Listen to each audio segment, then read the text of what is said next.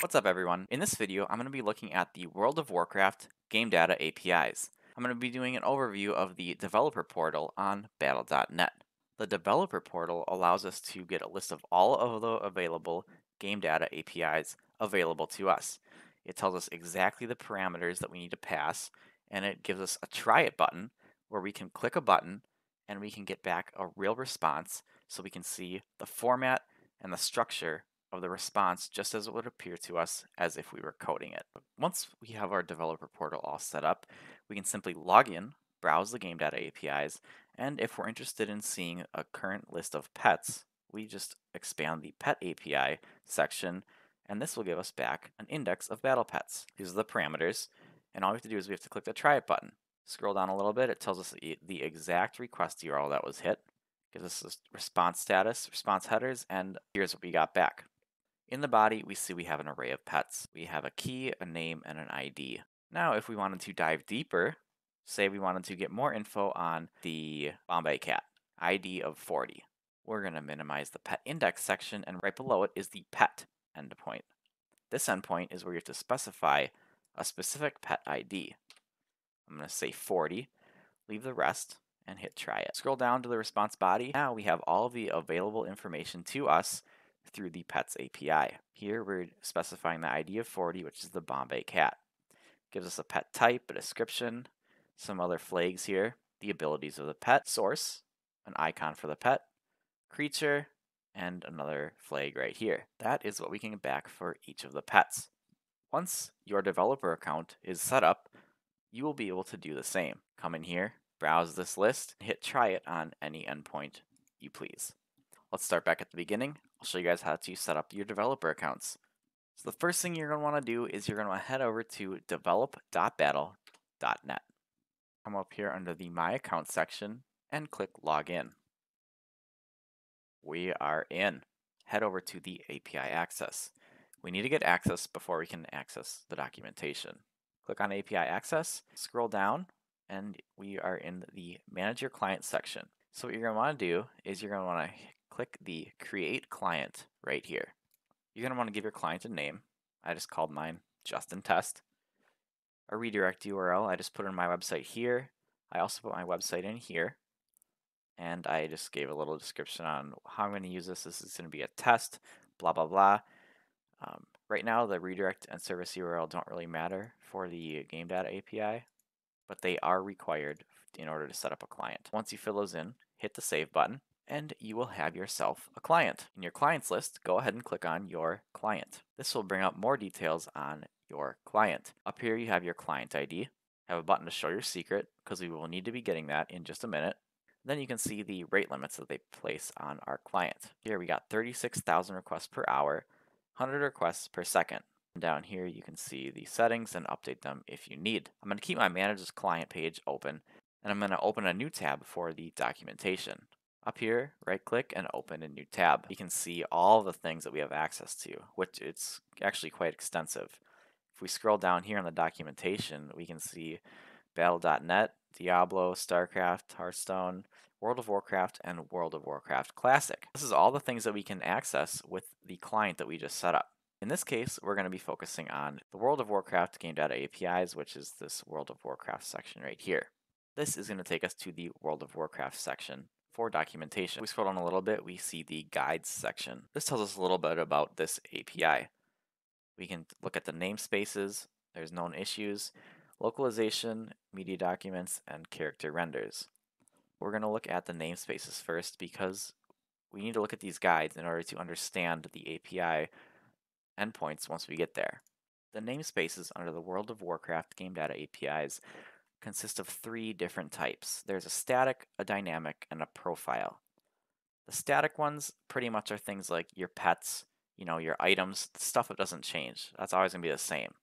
The dynamic namespace is in reference to something like the auction house, right? That's constantly changing, so it's dynamic. The data you get back from those endpoints is going to be different. And then there's the profile namespace, which is going to get back specific info on that player's character at the time you're grabbing it. That's the kind of the overview right there that's described. Available namespaces. See, we got the 3 here. Along with each namespace, you also specify a region. The regions right here, defined right here, each have an identifier. So if you're getting back a list of pets for the US, it's static-US, static-EU, KR, any region that you want. Same with the dynamic and the profile. The localization is basically what language do you want it in. And whenever you hit any API, you have to specify a value for the localization that you want. You want the response back in English, Spanish, Portuguese, German, and so on. These are the current supported locals. Here's an example of the default behavior. If you don't pass any localization along, you will get all the localizations. This is good because then you don't have to hit the endpoint 12 times, one for each of these. You can hit the endpoint once, you don't specify the localization, you get all the languages back, and that way you can save all 12 in one call versus 12 calls for each localization. In this example here, they specified the Korean locale. When you specify the locale, all you get back is that language. But next thing we're going to look at is the media. When we're talking about media documents, we're basically just talking about the images, and we're going to get the image for whatever media document we're requesting. For example, an item or a spell, we're going to get back a link to the JPEG of that item or that spell. The image is the exact image that we're going to be seeing if we actually logged into the game and checked out the image for that item or that spell. In the sample here, we're looking at an item ID 19019, Thunder Fury Blessed Blade of the Windseeker. That's the item, and with the item, we see this media right here. The media is going to give us an ID. With this media ID, we can pass that along to the media endpoint for the item and actually get back the JPEG image. In a sample media document down here, this is a sample media call for this item, and we called it with the ID 19019. When we hit the media endpoint, right here, wow/media/item/ID. What do we get back? We get back the assets for that ID. Here in the value is the actual image for the item. If I open up a new page, I paste that in here, you see we have the actual image for the item. So whenever you hear media, just think image. We looked at the namespaces guide, static dynamic profile, and the region. We looked at the localization, which basically says what languages do you want to get the data back in. And then we looked at the media documents, which is how you get the images for the things that you're looking up. And those are the three guides that we need to look at in order to proceed to the game data APIs. I'm going to scroll down to the API reference section, and I'm going to click on the game data APIs. Click View API Reference. This will show us a list of all available game data APIs. The first thing we see is our host names. For all of the regions except China, we start off our host name like this. For US, we would do us.api.blizzard.com. If we wanted to do EU, we would do eu.api.blizzard.com. Same for Korea, they got KR, so we do kr.api.blizzard.com. The only difference is China. We have to do gateway.blizzard.com/cn, and that is our host name for the endpoint that we're hitting. Next, it tells us how to use the namespaces. As we scroll down and look at each of the endpoints, each endpoint does specify which namespace to use, so it's pretty self-explanatory there. Here's the list of all the APIs. We can get achievements, we can get auction house information, Hazard Essence stuff, connected realms, creatures, guild crest, items, journals, mounts, Mythic Keystone affix, Mythic Keystone dungeon, Mythic Keystone leaderboard, the Mythic raid leaderboard, pets, playable classes, playable races, playable specialization, power type, PvP season, PvP tier, quest, realm, region, reputations, spell, talent, title, and WoW token API. So we have access to quite a lot of things here. We'll dive into one of these sections. Once you understand one section, the rest are pretty much the same. Let's dive into the playable specialization API. I'm picking this one to look at because it has the three things that most of these different APIs will have. Some won't have all three, but this one does. Once you learn one, they're all pretty much the same. You have an index of the thing you're looking at. You can go deeper and specify the ID of one of the items to get more info on that single item. And then you have the media, which gives you back the image for the thing you're looking at. Some of these things, for example, power types, doesn't have a media. It just has an index and then a power type. So you can just get more info on the power type. There's no media for it, no image for it. The first thing is the index endpoint. Notice how they all have, again, these, once you learn one, they're pretty much all the same. You can see that there's a playable race index, here a playable specialization index, power type index, season index.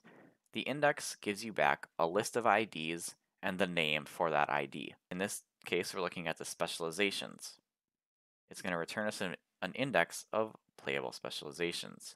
Here is the region. We specify our region, the namespace. This one is static. It's required to be static. And the locale. Click the Try It button, and you are prompted to put in your client ID and your client secret. In the tab that we have open over here, we're going to copy our credentials, our client ID, and we're going to show our secret, copy the secret, and click Make Request, and then spit out the response for the playable specialization index. Looks like it worked. If we can see the request URL here. We see the request URL, response, headers, and the body. And in this array right here, character specializations, we have an array, we have a name and an ID. Now, since we specified the locale, like I was saying earlier, it's only going to give us back the US version of each ID. If I want to get back all of the languages, I do not have to pass along a locale because it is not required. I'm going to remove the value and click Try It. Now if I scroll down, I should see all of the languages possible for each specialization. The name has turned into an array keyed by each value for the different languages. So this gives us back an index. The index, like I said, is an ID along with the name for the ID. But what if we want more info on, say, the fire specialization? Well, then we copy the ID 63 and we expand the player specialization spec ID. Here we pass in the ID of the specialization that we want info back on. In this case, fire was 63, and we click Try It. Now we get a lot more information on the specialization fire than we did in just the index, because the index only provides us the IDs and the name. Here we get back the ID. We can see playable class, name, there's a gender description. Here's a media ID. That's what we'll be using to get the image for this specialization. There's a role associated with it, and then there's talent tiers for the specialization. Keep scrolling down and see if there's anything else associated here. Looks like we have PvP talents as well. A lot more info. So you can see the endpoint where you specify only a single ID for what you're looking for, you can get back a ton more info than you would by just hitting the index endpoint, because you're getting back all the info for just one thing. Now remember that you can always get back, for example, things that are language specific. If I take away the en_us, we should see a lot more arrays in here with all of the language keys, the locale keys. So if I remove the value from here and I do try it again, now we should see exactly like I thought. We got a name here, but in this case we have all the languages. Same for the description, everything comes back localized for what you specify. Unless you don't specify anything, then we get everything back. So let's just say we wanted to do French. Now by updating the locale to French, we should get back all of our data in French. Hit Try It, scroll down, and we're back to, we don't have any more arrays. We just get one string back, but it's all in French. And that is the playable specialization endpoint for a single spec. Now, what we want to do is look at the media endpoint. So for this spec, 63, we're going to minimize our playable specialization endpoint, and we're going to expand our playable specialization media endpoint. The parameters here, we always have a region. There's always a namespace. There's always a locale. In this case, you want to look up 63, and we want to click Try It. The response for this gives us back the assets for the specialization. We have an icon, and the value for the icon is a link to the image. Let's check that out in another browser tab. And we see that is the icon for Fire. So that's an overview of the index, which is a list of everything in the API, in that API section. In this case, all the specializations. There is a single specialization section, and then there is a media specialization section. And that is the standard across all these APIs. If I come down here and I look at let's just pick another one, Reputations API. We have a factions index. This is going to give me an index of all the factions, which is going to be an ID and a name. Right? I'm going to click try it. I'm going to see an array of factions, a name and an ID. I can specify if I want to look more into the Iron Forge faction. I can come back up here, minimize this, and expand the faction endpoint and specify 47. Click try it, and now I have more info on the Iron Forge. We got a description, tiers, and the faction. In this case, we don't have a media endpoint for the faction because that one obviously doesn't have any images. And same, tier index, tiers.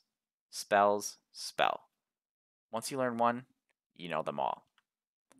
And that is going to wrap up our overview of the World of Warcraft game data APIs. It's always good, if possible, if they provide a developer portal like this, to log in and learn as much as you can before you start coding.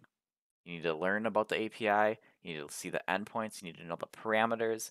That way you can come up with a plan and you can know what to expect when you start coding against that API. In the next video, I'm going to be coding against these APIs. We've seen the documentation, we know what to expect, we're ready to code. That's going to wrap up this video.